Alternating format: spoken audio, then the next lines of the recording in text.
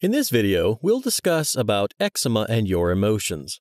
We wouldn't be human if we didn't have emotions, both positive and negative. When we suffer from eczema, however, our unresolved emotional life can cause havoc. Taking care of the self becomes critical to our skin health.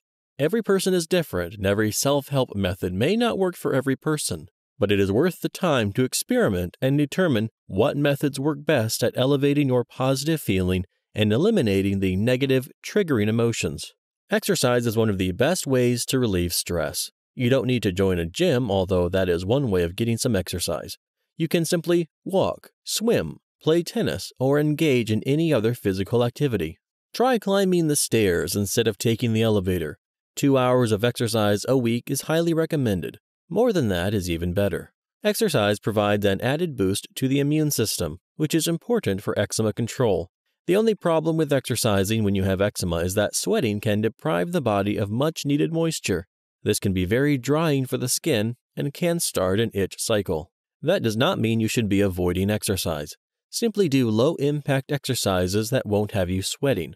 Be sure to apply plenty of body lotion after your shower. Speaking of showers, lukewarm showers dry out the skin far less than hot showers. If you jog, do so during the early morning or evening hours, when the sun is less intense and you will sweat less. Wear loose clothing while exercising. Spandex may look sexy if you have the curves, but it can irritate your skin.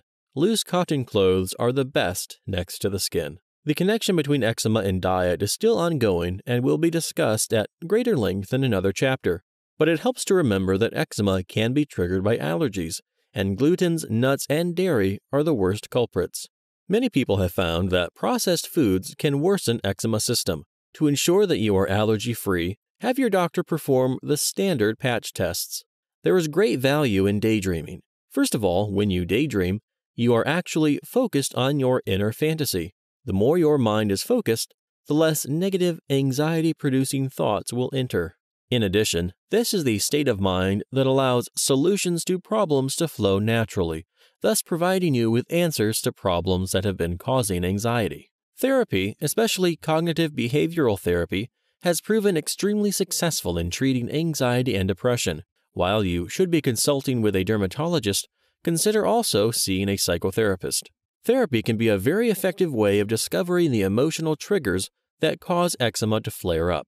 Sometimes getting at the root of these triggers can be difficult, and a trained therapist can help you with some insight.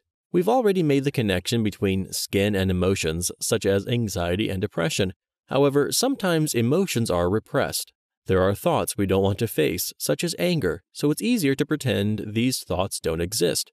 Unfortunately, these emotions don't simply disappear because we refuse to acknowledge them. For many who suffer from repressed anger, the emotions go straight to the skin. In a hospital study involving 128 patients, it was found that the 27 patients who had eczema experienced worsening of symptoms whenever they were faced with frustration. As an eczema sufferer, ask yourself, do you frequently feel numb, shut off from your feelings? Do you frequently pretend to be happy when you're really feeling down? Do you rarely or never share your feelings with another person? Do you become easily irritated at the smallest things? Do you passively agree with people rather than expressing your own opinion? Do you keep busy every moment of the day? Make work busyness can keep feelings repressed. If you answered yes to any or more of the above questions, chances are excellent you are suffering from repressed anger. The good news is you can do something about it and release the emotional triggers. You'll see the results on your skin. Repressed anger is like excess baggage you've been carrying around while strutting uphill. It's a heavy load to carry. At some point, your body will make its displeasure known, and one of the ways it lets you know something is wrong is by attacking the skin with eczema. We have mentioned the importance of pinpointing your emotional triggers. When we are in denial, psychotherapy can be extremely helpful with this, but one clue may be that you insist you never get angry. The fact is, we all get angry at times. This is normal. Chances are, if you never get angry, your anger is being repressed and fueling your skin with toxins. Forget for a moment what repressed anger does to your relationships. Before it affects another person, it can ruin your health in general, and your skin in particular. Anger can be the result of childhood abuse from 30 years ago, or a current work situation involving a nasty boss.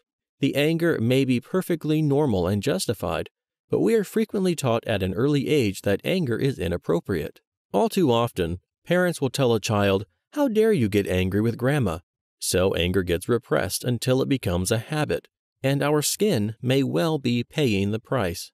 Begin by being totally honest with yourself. This can be harder than it seems. Allow yourself to be open to any thoughts that may come into your head.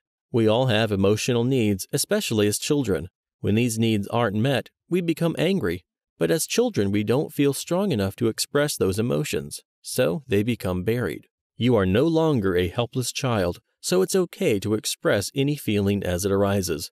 Then, once you have gotten in touch with some or all of the repressed anger, you need to release it. It isn't necessary or sometimes advisable to confront the source of your anger directly. You don't want to get fired from a job before you have another one lined up.